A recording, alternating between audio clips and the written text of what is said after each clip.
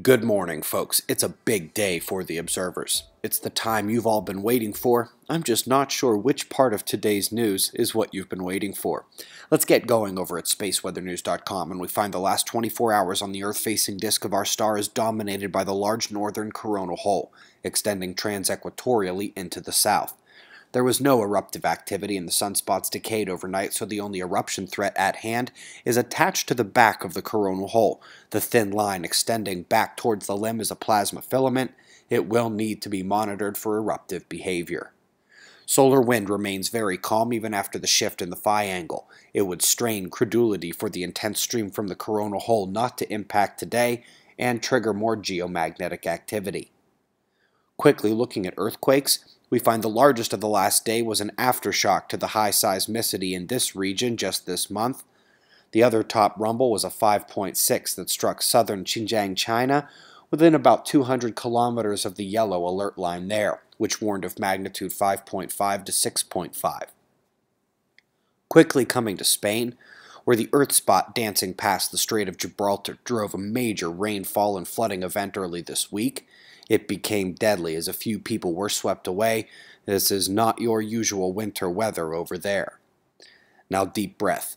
Folks, dark matter, in addition to all the troubles it has had lately, now has two more. First, there is no signature of dark matter in the gamma background.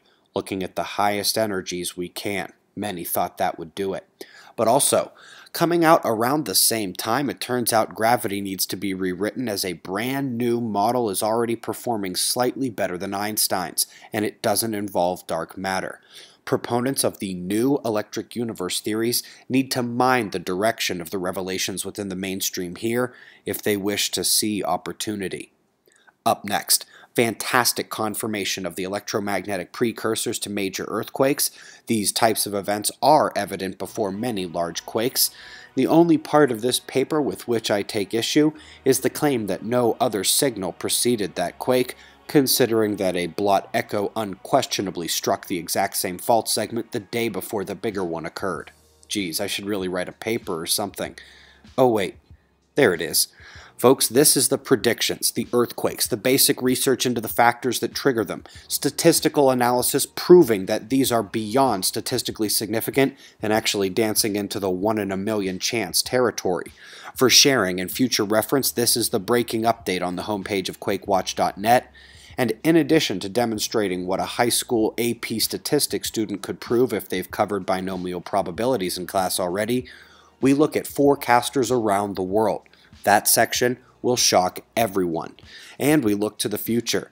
There may be copy editing changes or spelling changes to that document to come, but the site checking and content inclusion are 100%. Go Gadget info share. And it makes sense, right? Considering that the disaster prediction app comes out today. We're kicking on Apple this morning, Android before the sun goes down. From dark matter's demise to the proof that earthquakes are predictable and the release of the disaster prediction app, it is a good day to be a suspicious observer. It's 4:30 a.m. in the new Valley of the Sun. Eyes open, no fear. Be safe, everyone.